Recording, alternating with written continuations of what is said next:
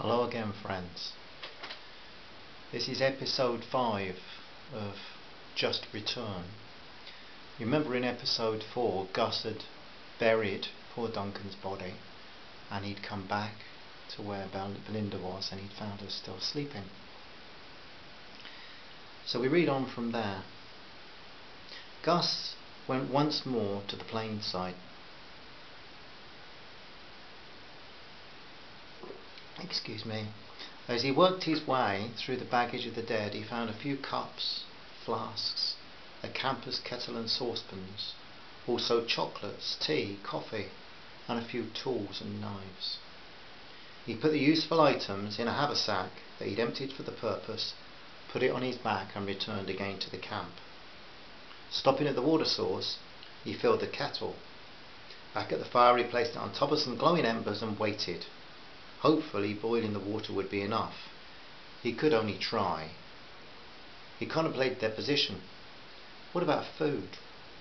Okay, he had chocolate, and at the wreckage of the plane there might be more edible things, but it wouldn't last long. And in his vast forest that stretched for maybe thousands of miles, there must be food. Yes, he'd been trained to survive in the war, but eating roots, fruits and plant stems in a Prussian forest was one thing.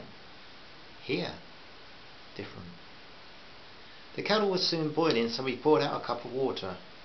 Now he'd have to wait for it to cool a little. It was no good. This was the only test that he could think of. He had to drink it. If there was some awful disease hiding in the water, well, he'd have to accept the fact. The warm water slid down his throat, and the taste was okay. It wasn't like the tap water that he'd become accustomed to, nor was it like the water that he remembered drinking as a boy, the well water. He looked at Belle. She was breathing very evenly still, and for the first time he really thought about how very pretty she was. Even now in this sad and sorry predicament, he looked at her and thought she'd be a granddaughter for someone to be proud of somewhere. He bent forward and gently called her name. Belle? Belle? Belle, just as he'd heard Duncan use her name on the doomed plane. No response. He kept trying. Belle, wake up, I have water for you. He knew that she needed water too, and they would have to risk the water's hidden properties for good or for bad. They had no choice.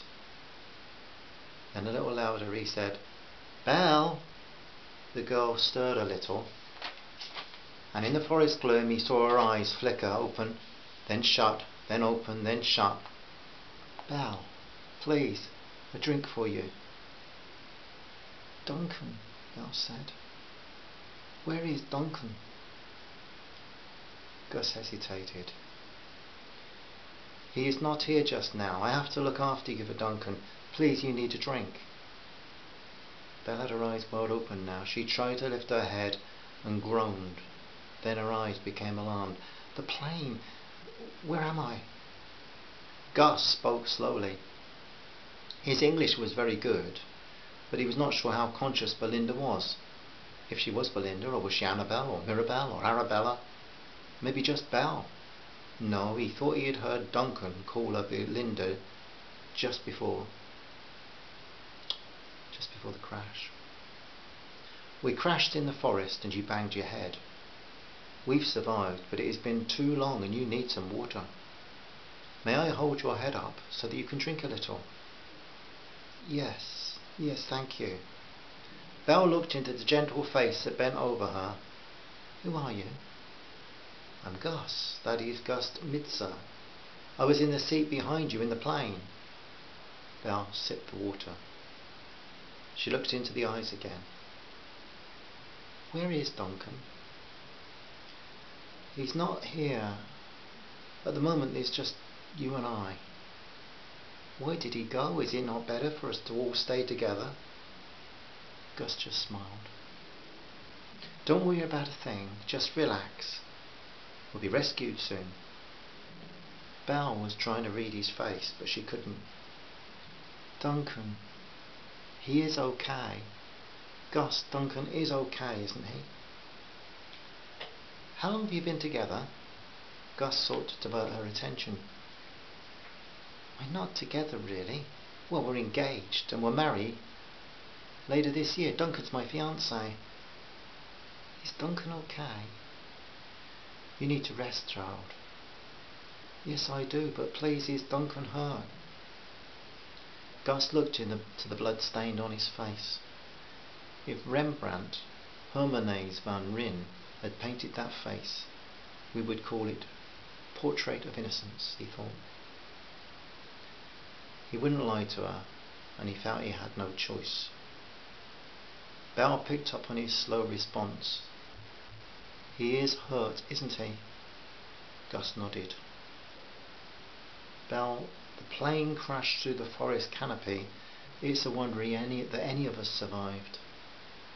I think you and I are probably the only two who have. Belle's eyes filled with tears. She cried gently at first, and then she wailed in an uncontrollable intensity that tore at the old man's heart. No, no, she cried out. Gus wanted to comfort her, to hold her as no one else could, but did she want him to do that? He found a handkerchief and wiped her tears, and she grabbed hold of his arm and for comfort. Then Gus put his arm around her and gently held her till the tears stopped, and she was again asleep. The forest was gloomy, but it was not yet night. Gus built up the fire and headed again for the crash site. He didn't want to leave Belle alone, and the darkness would be a time to always be close together and within sight of the fire. He couldn't explain it, but he felt as if the load of the burning wood was as impregnable as imaginable.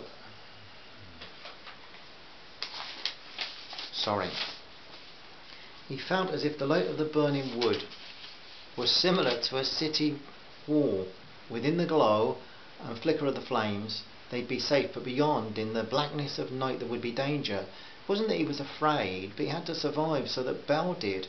What hope for a young girl, battered and grief-stricken in the endless rainforest? What would become of her if something became of him? In her he saw right now all the worthwhile aspirations of the young. But he mused, those good intentions of the young could be lost without the preserving power of the old. Not far from his home in England, an old farmer had died, and the son had demolished the old farmhouse and used the old stone to prepare the site for a new house. Gus felt that he was like that stone, old but still useful to help young Belle build what, he asked. Some measure of hopelessness of the situation kept drifting back through his thoughts as the darkness gathered in. He placed to one side the useful objects he gathered from the crash site. Belle was sleeping peacefully again. He was glad she'd had some water. And her pretty face, still tear-stained, flashed before him in the flames. He lay down not far from her, exhausted, and aware of the changed sounds of the forest. Distant calls soon became troubled dreams as Gus himself slid into sleep. Thank you. Episode 6 to follow very shortly. Bye for now.